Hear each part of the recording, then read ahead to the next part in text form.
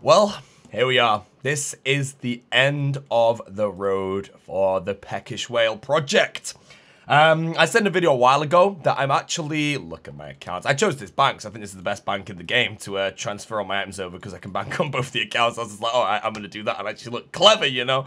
But I'm actually breaking the rules of Peckish Whale. Again, the rules of the account is to earn everything myself, can't trade anything to the account, can't really trade, blah, blah, blah. Now, obviously, yes, I am trading in a second because I'm about to transfer everything over to my other account. But I'm not putting anything onto the account. So if I ever want to continue with this account, I can do down the line. Anyways, before we start the video, I'm just going to give you all a quick, I guess, scroll down at the bank just to where we actually have finally stayed. I don't know. I can't unimbue the RAM. Unimbuing the rings. I don't know the price of the rings, actually. Let me just price check those quickly before we start. See if they're even worth transferring over. Yeah, I'm just going to leave those on the account. I don't care for a couple mil here and there, but things like that, I'll leave those. But this is basically the end of the bank. I'm going to be transferring absolutely everything that I can over that's actually worth something to an extent. After that, I may actually go and completely clean the bank on Peckish Whale. But for now, I'm just going to leave like all the untradables and such in the bank because I don't really need any of them at all. But yeah, quite a lot of hidden fortunes just chilling, which is nice to see. I don't know how much this is all worth. It says 1.35 at the top.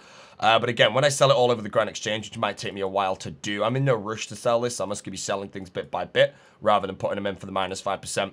I don't know where I'll get to. Hopefully I'll get to maybe a bit over 1.35. Again, that's enough money for me. I'm not trying to sound greedy or anything. But I wouldn't mind an extra 100 mil or so.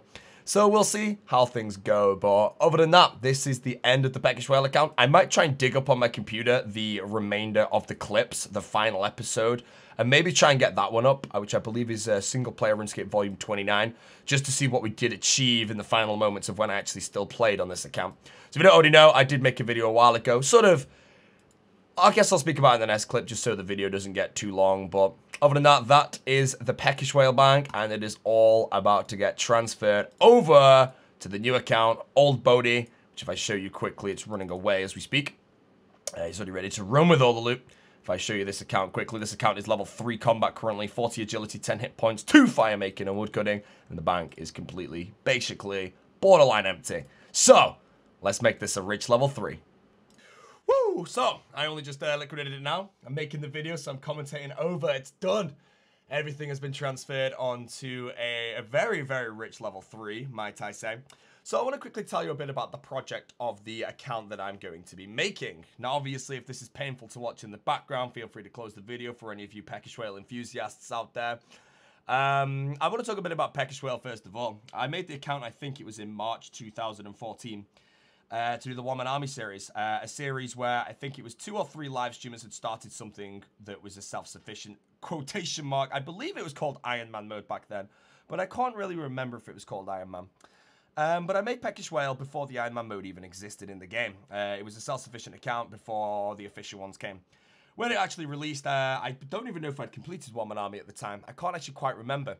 But I decided I didn't really want to make an Iron Man because I put so much effort into Peckish Whale that I didn't really want to see it all get thrown away for something that only had a little badge next to it. Obviously, this video might seem a bit like ironic now that I'm transferring everything off, but I saw Peckish Whale as an account where I could choose the rules of the game, whereas Iron Man mode, all I did was have exactly the same rules, but I had a little symbol that proved my legitimacy, whatever the word would be. Now, I really don't care if people think I ever traded on Peckish Whale. All I'm going to say right now is I never actually did over the course of the, I'm just going to say 2 years that I played the account. So yeah, if this had an official Iron Man symbol, it would be in exactly the same situation. No, that's a lie, because I did PK on the account. And I did PK a whip here and there. So there was a few whips and stuff PK'd. But that was the main reason I liked the account being like, not really proper Iron Man. I could do whatever I wanted. I didn't have to follow the rules of Iron Man. I could have the rules of Iron Man, but I could still PK whenever I wanted to. But yeah, I created the account back in March 2014. We finished the One Man Army series, I think it was around March 2015. And then I believe I stopped playing on Peckish Whale around March 2016 because I wanted to get Boaty, which is my main account, to a better situation because my main at the time was Peckish Whale, which is a self-sufficient account. And I really wanted an account I could trade on to be my main. And that's when I quit the account. Never really had the motivation to go back. I'd done almost everything I wanted to. At that point, I was just making goals and goals and goals to keep going. And I enjoyed doing that. That's fine. That's how I play RuneScape. I just keep giving myself new goals to do because that's what I like doing. Like the reason I play RuneScape is because of like the achievement, the sense of achievement when you achieve something. That's the main reason I did it. So yeah, that's the Peckish Whale account, 2-year project, all going over to this new project. So this project, you're not going to see this account for about another month or so. The reason for that, I said in my last video, is that I'm going to be probably AFKing at the Ogre Enclave. No, it's not. It's a King Leif's training camp, sorry. AFKing there until my range level is around 96 or so, give or take.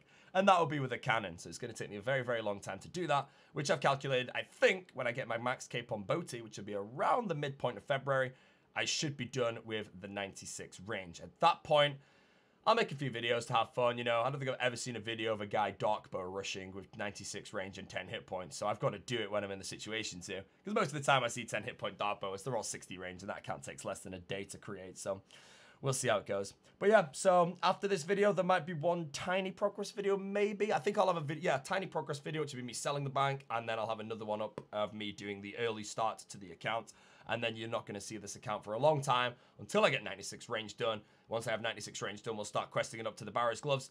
We'll be AFKing Nightmare Zone to get our strength level up, along with getting hold of hopefully enough Nightmare Zone points to last me a while with imbued rings. So I do like PKing in max gear, and obviously with the budget I've got, I can PK in almost anything I want to. So looking forward to this one. As you all know, guys, Zerka builds are definitely close to my heart in this game. My favorite build, and this account will actually be 42 defense, not 45, but it's going to be a good account anyway. I'll see you all later. And there you have it. That is it. Everything's done. It is traded over. I guess I could trade it all back right now if I really, really wanted to, but I'm pretty solidified, I think, on my mindset of ending that series and moving on to whatever this account is going to lead me to. I was going to transfer absolutely everything, but then I realized there's not really much point. I'm going to leave like maybe 50, 100 mil on the account. I've still got over 1 billion GP. All the money I need to do anything I want with really on this account. So I guess the next step is I now have to sell it all. So it's going to take me a while. I don't really want to just dump everything in for 5% of price. So I'm going to leave some of the items in, particularly things like the tassets, because obviously they're going to earn me quite a bit of GP if I leave them in for the correct price. So I'm going to go venture to Varrock. I'm going to go sell all this off, which will probably take me a couple of days to do, depending how bored I get and if I decide to throw it in all for 5%. But we will see where we get to. So hopefully people aren't too upset on the removal of the Peckish Whale account. It was an awesome series, like I said. I really, really enjoyed it. And I guess I'd like to see where this account will get us to and where the PK commentaries are going to be. So I will be transferring some stuff onto Boaty later, which will be to buy mainly to buy the Rigger Prayer. But I will be continuing on with the Mat's Cape. I should be getting 99 agility on Boaty today, which gets out my second last slowest skill. The final one being rune crafting, which I will be doing lava runes on though, so it shouldn't be too bad. So, to the Grand Exchange.